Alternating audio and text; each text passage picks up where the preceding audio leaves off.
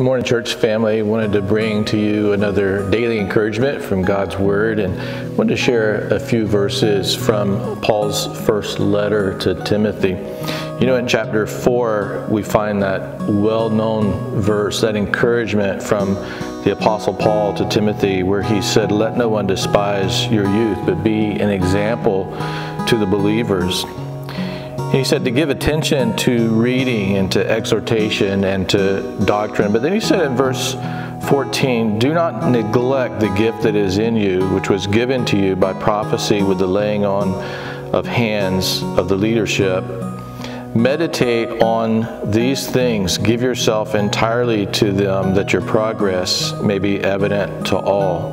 Verse 16, "Take heed to yourself and to the doctrine. Continue in them, and in doing this, you will save both yourself and those who hear you." So Paul is giving Timothy a warning about neglecting certain things. He said, don't neglect the gift that you have. Do you find that in the past few weeks, when things have been so different for us, that it's easy to neglect certain things? Yes, we haven't had the opportunity to use a lot of our spiritual gifts in the setting of the church, but we all have gifts that we can continue to use. And my encouragement to you is don't neglect those gifts that God has given you, but use them for His glory. And Paul also said to meditate on these things and to give yourself entirely to them. What he's saying here is don't neglect the studying of the Word.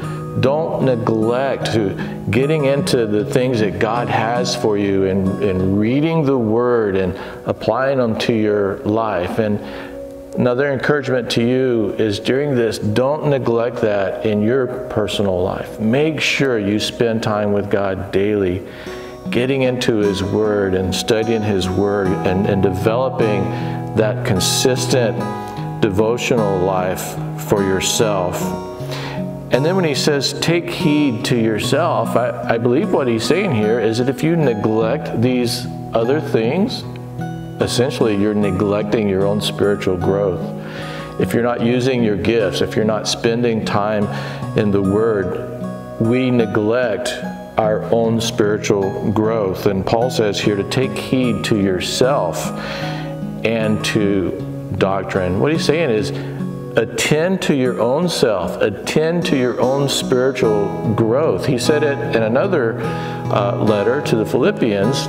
He said, work out your own salvation with fear and trembling. And so I want to encourage you, use your gifts for the glory of God and spend time in the Word with Him daily. You know, one thing that Paul says here is that you give yourself entirely to them, that your progress may be evident to all. That term there is really a military term, and it's talking about taking new ground. It's talking about gaining ground in this battle, and we are in a battle, aren't we?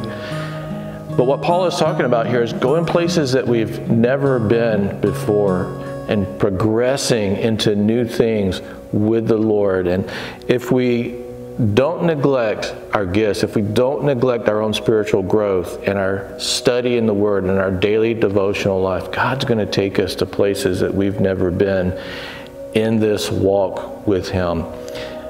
And by the way, as we get closer to meeting again as a church, what a great time to recommit and to renew our commitment to the Lord in serving Him and serving the body of Christ with the gifts that He's given us. Because we're getting close to meeting again together as a church body.